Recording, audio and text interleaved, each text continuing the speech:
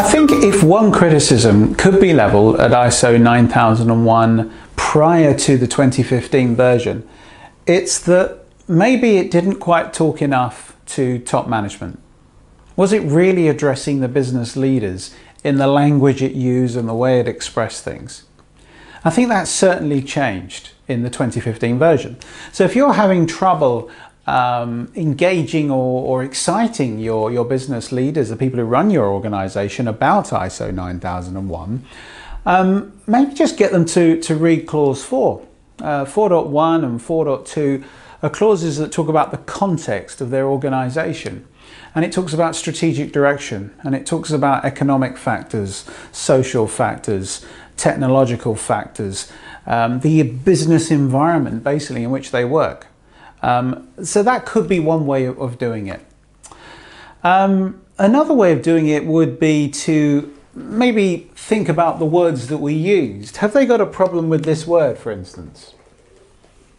Because some companies we talk to don't like that word. I personally think it's absolutely fine, but does quality make them think of the wrong things?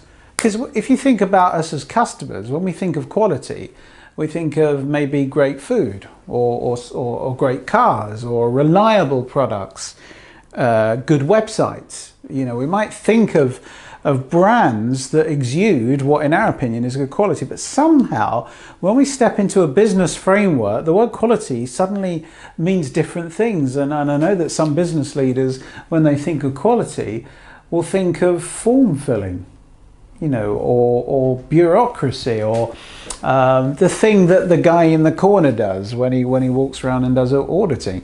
And of course that's not quality at all. Quality is about delivering on requirements, principally customer requirements.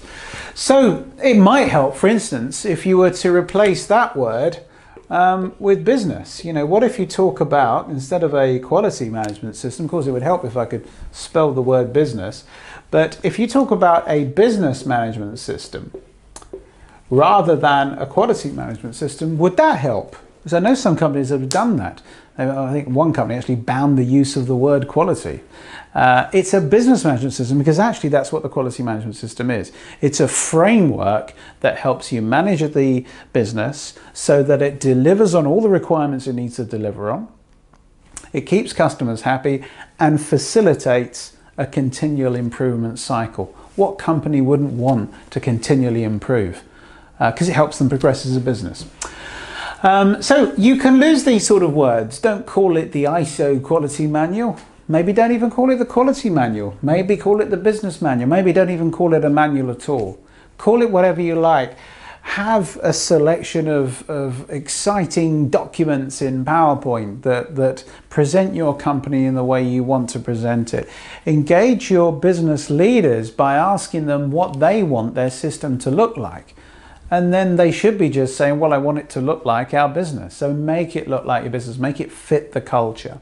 So engaging top management shouldn't be difficult if you get them to talk about their business. And actually that's what the context clause is all about. And the leadership clause is all about leading that business.